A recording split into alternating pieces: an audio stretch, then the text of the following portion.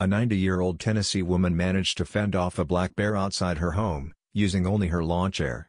Altha Williams miraculously suffered just a scratch on her arm after the bear, who was traveling with 3 cubs, attacked her on the porch of her Sevierville home on Wednesday, WVLT News reported. "It just attacked me," Williams said, adding that the bear's face was right in front of my face. "I just sat here, wasn't here for more than 2 or 3 minutes. It obviously hurt me." Williams, who lives near Smoky Mountains National Park, said she used her lawn chair to try to scare off the bear.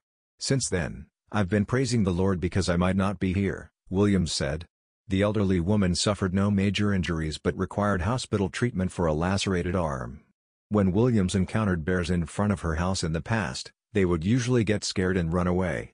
The bear involved in the last encounter was eventually tracked down and euthanized by the Tennessee Wildlife Resource Agency. After beating the victim, the mother bear left the area and, "we understand," accused another neighbor who shot her, a spokesman for the agency said.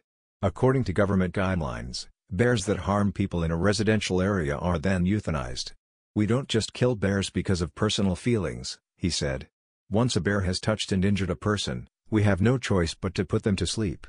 It cannot be relocated,